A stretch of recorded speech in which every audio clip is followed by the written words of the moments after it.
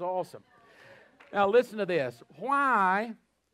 Now we got a few minutes here, so as a matter of fact, we got more than that. All right. So listen, let's just get it all out one time. All right. This is a family meeting. We'll just throw it all out on the table.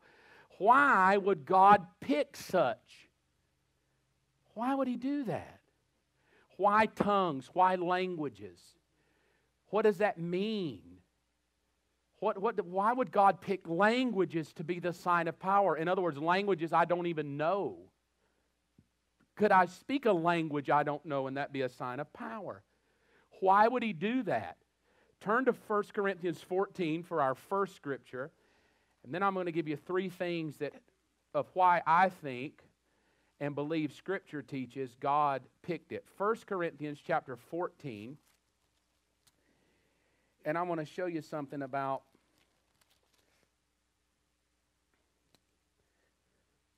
and I'm going to read starting in verse 9. 1 Corinthians chapter 14. I'll start reading in verse 9 and I'll read a few verses down. So it is with you, unless you speak, utter by the tongue, words easy to be understand, how will it be known what is spoken? For you will be speaking in the air. Verse 10. There are, it may be, so many kinds of languages. Now watch verse 10 because I love what it says. But none of them is without significance. Leave it right there. There's not one language in the world that doesn't have meaning to it. This is what the word significance means. It means meaning.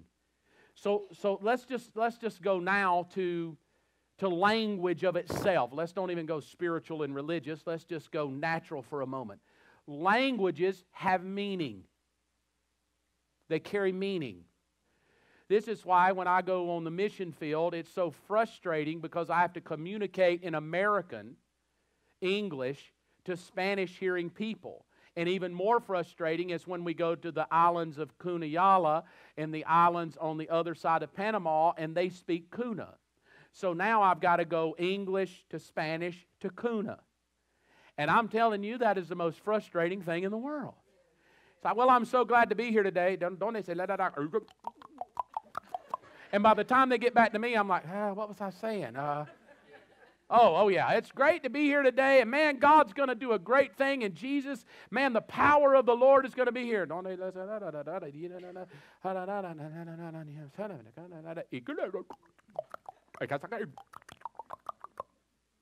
Oh, and I mean, literally, it's like, oh, come on. And then all of a sudden, it's like, I really want to tell y'all something that's just going to really, it's really funny. I hope it blesses all of you. There was one time that my children and I went to see a movie, and it was just, and I get a whisper in the ear, they don't understand movies. Oh, God, that's right. That won't work. That's in my language.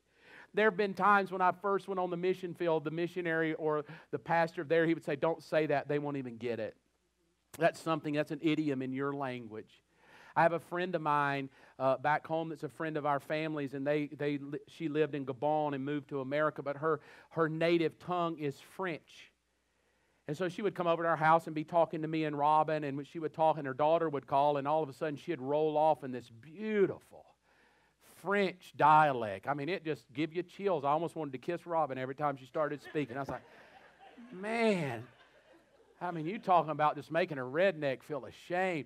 And she would speak, and I would say, now, why do you speak French to your daughter? You both speak English perfectly well. She goes, because it's more intimate.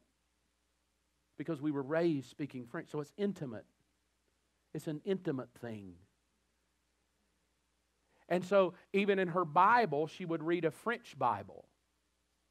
And I would say, well, why, we're all up here in English. She goes, because when I read it in French, it has more meaning to me. Even though she knew English perfectly well. So we have to agree with Scripture that language carries meaning. Even in our own English language, you can go north, south, east, and west and pick idioms up that carry meaning that maybe people in the South don't even know. My family laughs at me that every time I talk to my dad, they go, wow, that is so crazy, because as soon as you start talking to him, you go country. I'm like, hey, Dad, how are you? Good to see you. How's it going? Lord showing you anything? Everything going well over there? Good. And then I hang up and my kind of accent leaves. But it's just me and Dad talking. And it's this intimate thing between father and son. I don't even know I'm doing it. The kids just start laughing. They go, we can always tell when it's your dad on the phone. You just talk differently to your dad. And I'm like, what? So let's all agree that language carries intimacy. That's the base nature of language. It's an intimate thing. So watch, grab this. So when God chose language to be the sign of power, there must be something about speaking in tongues that's going to touch intimacy.